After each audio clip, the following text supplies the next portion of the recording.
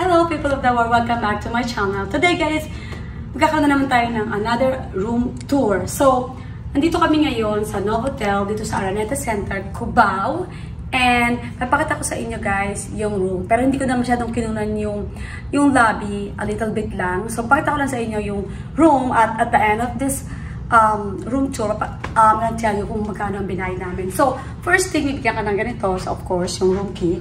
So, open up natin ang room key natin. Ayan. So, pagpasok, guys, eto. Yan. So, bali nga pala, guys, ang pinok dito is 2, what's that? What's the room thing? What's the 2? Ano yung binok natin? Superior. So, bali itong room na to, guys, it's a superior room, 2 twin bed, right? So, okay.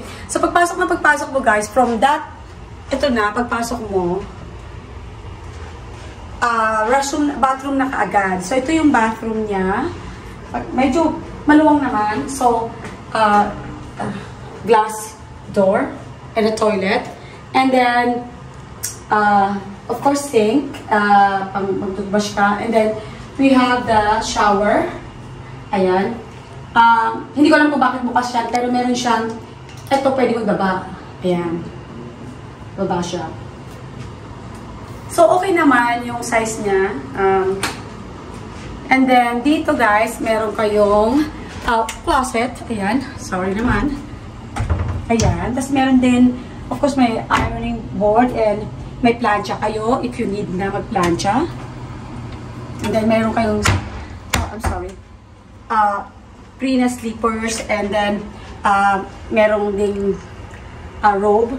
And then dito merong sitting area, or pwede mo ginawa ko nalagay ng magam din may mirror. Ayan. And then another, ay mabukas. Patay na mabukas. Wala pala yan, ay mabukas. So ito merong vault, pwede mo lagay yung mga important document or basta mga importanteng bagay. And then, ito pala guys, ikot ka na. So, this is, yung style ng door niya, na ibang klase. Yung parang siyang, ayan guys, makita mo para makakabinet ka. So, parang maklose mo siya ganyan. Ayan. Ayan, na-close na siya. Ayan. So, anyhow, diretso na tayo. So, ito yung bedroom. Ito yung bedroom. Ito yung bed. So, parang it is a twin size, right? O single. So, dalawang single or twin size. And then, meron ko rin TV for entertainment. And then, actually, parang meron siyang connecting room. I guess kung sa family kayo, pwede kayong mag-rent ang dalawang room. Then, meron kayong parang connection na door. So, kasama niya is, you have a refrigerator na maliit. And then, meron ding pang hot water. Ayan. So, meron kayong pang coffee if you like. And then, ito na yung bed. Yan na. And then, meron kang parang lounge sofa. And then, ang pinakamaganda na gustuhan ko guys, kasi ang binigay sa amin na room is, hold on. Yung facing the swimming pool. Ito ang aming window view. Ayan.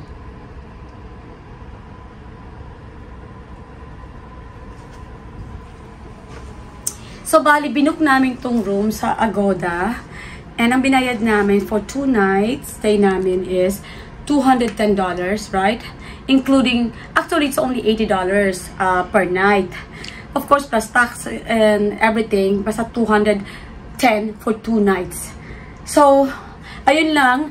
Thank you guys for watching and see you in the next vlog. Bye!